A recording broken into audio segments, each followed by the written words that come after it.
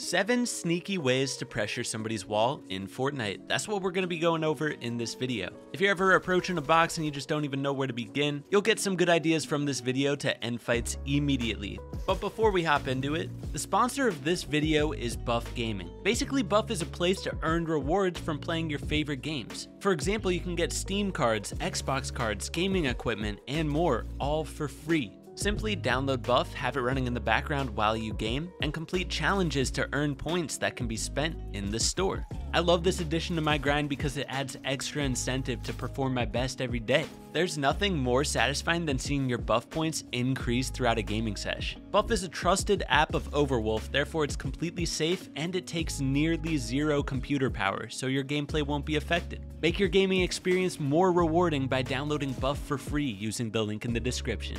Now, without further ado, let's get into tip number 1. We're going to be starting with the normal, most optimal setup for taking a wall. What you're seeing here is the safest way to push a wall, and here's why. You have a cone on your right and underneath you, so the enemy cannot ramp over you. You have a wall to your right here, so if they try to charge out at you, you just reset that wall so they can't. You can go even further and place walls all around you so that other people cannot spray at you. And the last thing is it gives you a right-hand peek on the box, so if they do edit at you, you can take a shot just like that. This is actually the most broken right-hand peek in the game. You can see them, they can't see you at all. So when you're pushing the wall and you think they're gonna edit, hug the wall so that you can take this peek. Here's what it looks like from the other perspective.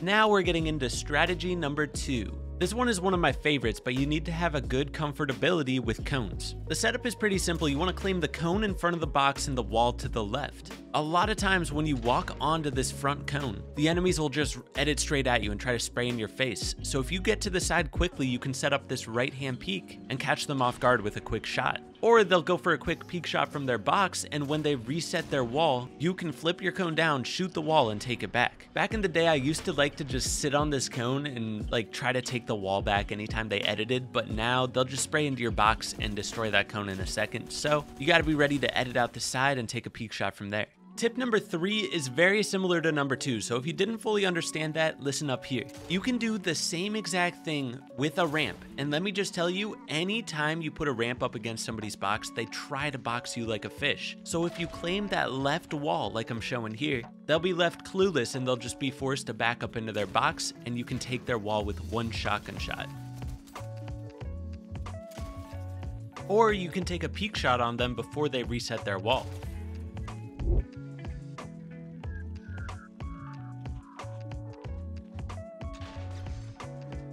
The next setup for a wall take is so sneaky, and I learned it from Ken Beans. If you edit your ramp and floor like this, they can't cone you when you drop down on their wall. So you can wait for them to edit and try to go for a prefire, or wait for them to reset and edit and go for their wall. Most people try to cone you when you drop down on a ramp, but you can see here if you set it up right, the cone is not going to place and the person's just going to be so confused on the other side of the box. Which is why this setup can lead to a free wall take or just free shots on the enemy.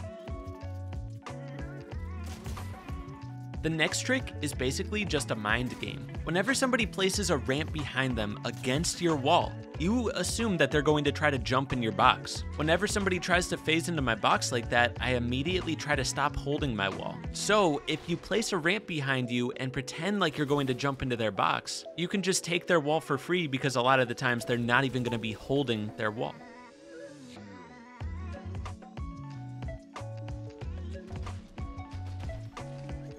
Tip number 6 is a bit tricky. When you spray at somebody's wall, a lot of times they try to pre-fire you. As soon as the wall breaks, they take a shot on you. If you can get the timing right to make the wall one shot when you think they're going to pre-fire you, they'll end up shooting their own wall, and you can just be holding a wall while they shoot their own wall and take it for free.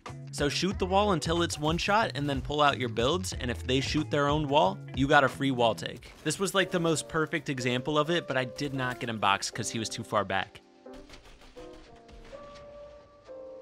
Tip number 7, the last one of the video, is a simple one, just a reminder basically. If you stand up top on this corner, you can hit their floor, their cone, and 2 walls. So you can apply pressure in so many different places. That's something that's just good to know. A lot of people forget that you can hit the floor if you aim your crosshair right at the edge of the cone. Anyways, guys, I hope you enjoyed this video. If you did, be sure to hit that like button, sub if you're new, and don't forget to check out Buff with that link in the description. Catch you in the next one. Peace.